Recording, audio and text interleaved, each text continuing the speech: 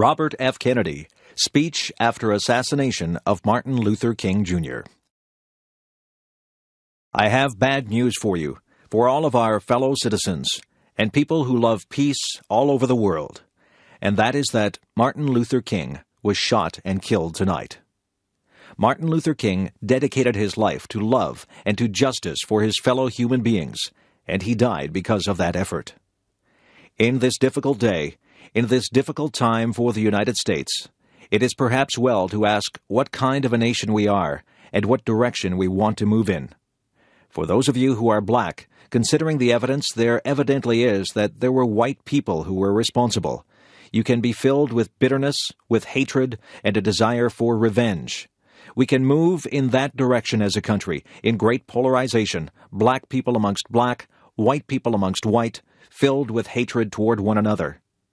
Or we can make an effort, as Martin Luther King did, to understand and to comprehend, and to replace that violence, that stain of bloodshed that has spread across our land, with an effort to understand with compassion and love.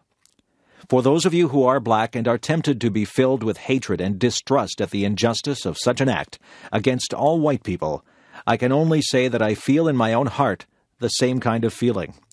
I had a member of my family killed, but he was killed by a white man. But we have to make an effort in the United States. We have to make an effort to understand, to go beyond these rather difficult times. My favorite poet was Aeschylus. He wrote, "In our sleep, pain which cannot forget falls drop by drop upon the heart until in our own despair, against our will, comes wisdom through the awful grace of God." What we need in the United States is not division. What we need in the United States is not hatred. What we need in the United States is not violence or lawlessness, but love and wisdom and compassion toward one another, and a feeling of justice towards those who still suffer within our country, whether they be white or they be black. So I shall ask you tonight to return home, to say a prayer for the family of Martin Luther King. That's true.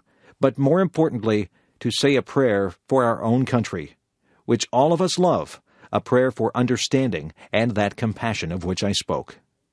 We can do well in this country. We will have difficult times. We've had difficult times in the past. We will have difficult times in the future. It is not the end of violence. It is not the end of lawlessness.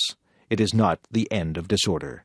But the vast majority of white people and the vast majority of black people in this country want to live together, want to improve the quality of our life, and want justice for all human beings who abide in our land.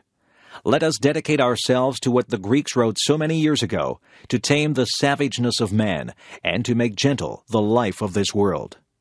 Let us dedicate ourselves to that, and say a prayer for our country and for our people.